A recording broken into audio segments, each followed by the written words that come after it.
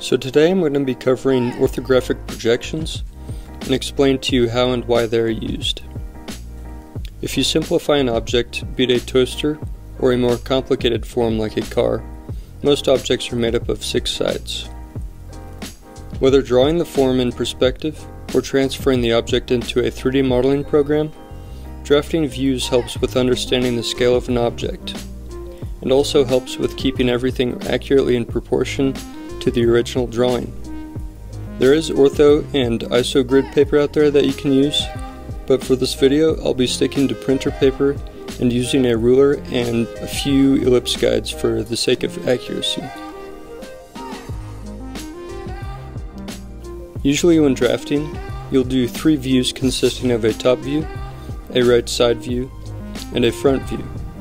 And depending on how complicated the object is, the more views you'll want to include. Now let's draft an object that most people are familiar with, an inhaler.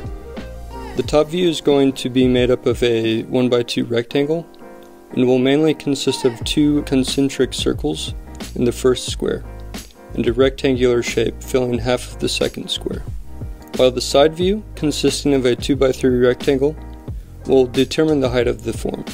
As for the front view, being a 1x3 rectangle, will give us more information on the shape of the mouthpiece and additional detailing of the overall form.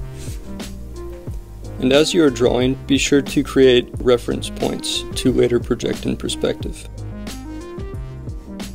I advise you to use the duplicating method to ensure everything will be more accurate in perspective. And as you are drawing the inhaler, don't forget to transfer the reference lines you made from the orthographic views to the isometric view.